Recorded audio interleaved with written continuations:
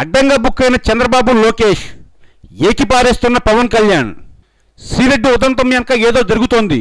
తొలుత మహా న్యూస్ ఆమెను ఉసుగొల్పి అర్ధనగ్న ప్రదర్శనకు స్కెచ్ వేసి తర్వాత తాపీగా దాన్ని వాకాడ అప్పారావు అని నిర్మాత వైపు మరల్చిన తీరు చూశాక ఇక టీడీపీ మీడియా గ్యాంగ్ రంగంలోకి దిగి నానా రకాలుగా దీన్ని మలుపులు తిప్పి ఎవరెవరో తీసుకొచ్చి ఏమేమో మాట్లాడింపజేసి రామ్ గోపాల్ వర్మ అనే పెర్వర్టెడ్ క్యారెక్టర్ను తీసుకొచ్చి ఈ మొత్తం వివాదాన్ని క్యాస్టింగ్ కౌచ్ అనే ఓ నీచి సంస్కృతిపై డిబేట్ స్థాయి నుంచి నేరుగా పవన్ కళ్యాణ్ జనసేన మెగా కాంపౌండ్ వైపు హైజాక్ చేసేశారు. మధ్యలో వైసీపీ మీద బురద జల్లాలనే ప్రయత్నం కూడా చేశారు. ఇవన్నీ పసిగట్టిన మెగా కాంపౌండ్లో కలకలం. ప్రత్యేకించి పవన్ కళ్యాణ్ తల్లిని కించపరిచేలా శ్రీరెడ్డితో బహిరంగంగా తిట్టించిన తీరు పవన్ క్యాంపులోనే కాదు, మామూలు జనంలోనూ వెగట పుట్టించింది. వెంటనే నాగబాబు సహా మెగా హీరోలు దీన్ని ఖండించారు. అల్లు అరవింద్ ఏకంగా తెరపైకి వచ్చి ప్రెస్ మీట్ పెట్టి వర్మ వ్యాఖ్యలు చేష్టల వెనుక ఎవరున్నారు, ఏం కుట్ర జరుగుతోంది, గతంలో ప్రజారాజ్యం పార్టీకి చేసినట్లే ఇప్పుడు జనసేన పైన క్షుద్ర ప్రయోగాలు చేస్తున్నారు అంటూ తీవ్ర ఆరోపణలకు దిగారు. అవన్నీ వదిలేయండి, ఇప్పుడు నేరుగా పవన్ కళ్యాణ్ తెరపైకి వచ్చాడు.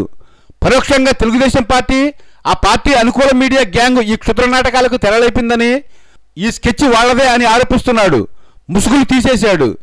వెరసి శ్రీరెడ్డి వివాదం కాస్త రాజకీయ రంగం పులుముకుంది. ఇప్పుడు పవన్ కళ్యాణ్ చేస్తున్న ఆరోపణలకు చాలా రాజకీయ ప్రాధాన్యం ఉంది. గతంలో పవన్ కళ్యాణ్ చంద్రబాబు దోస్తులే, కానీ కొద్ది రోజులుగా పవన్ టీడీపీకి దూరమై పలు ఆరోపణలు చేస్తున్నాడు. ఇది చంద్రబాబు క్యాంపుకు మంట పుట్టిస్తోంది. సమయానికి శ్రీరెడ్డి వివాదం దొరికింది. ఇక ఆ వివాదాన్ని వాడేసుకుని పవన్ కళ్యాణ్ వైపు మళ్లించారని, కావాలనే బద్నాం చేసే ప్రయత్నాలను తమ మీడియా ద్వారా ఉధృతం చేశారని ఆరోపణ. 2 రోజులుగా పవన్ కళ్యాణ్ క్యాంపు నుంచి ఎవరెవరో స్పందిస్తున్నా ఇక పవన్ కళ్యాణ్ ఇప్పుడు తనే తన ఫీలింగ్స్ని వ్యక్తీకరించడానికి పూనుకున్నాడు. తెల్లవారుజామున 3-4 గంటల నుంచి వరుసగా ట్వీట్లు పెడుతూనే ఉన్నాడు. అనేక ట్వీట్లు నిర్మహమాటంగా నేరుగా తన బాధను, తన వెనుక జరుగుతున్న కుట్రలపై తన ఆందోళనను, తన ఆగ్రహాన్ని సూటిగానే వ్యక్తీకరిస్తున్నాడు. ఎస్, తెలుగునాట ఏ రాజకీయ నాయకుడికి చేతగాని రీతిలో నేరుగా చంద్రబాబు అనుకూల మీడియా బట్టలిప్పి బజారును నిలబెట్టాడు. ప్రత్యేకించి తన తల్లిని ఈ తిట్ల పర్వంలోకి లాగారనే కోపం పవన్ కళ్యాణ్ ట్వీట్లతో బాగా కనిపిస్తోంది. TV9 ఆంధ్రజ్యోతిని కూడా ఇప్పుడు పవన్ బజారుకు లాగాడు. చంద్రబాబు, నీవి మరీ ఇంత వెగటి పుట్టే రాజకీయాలా అని నిలదీస్తున్నాడు.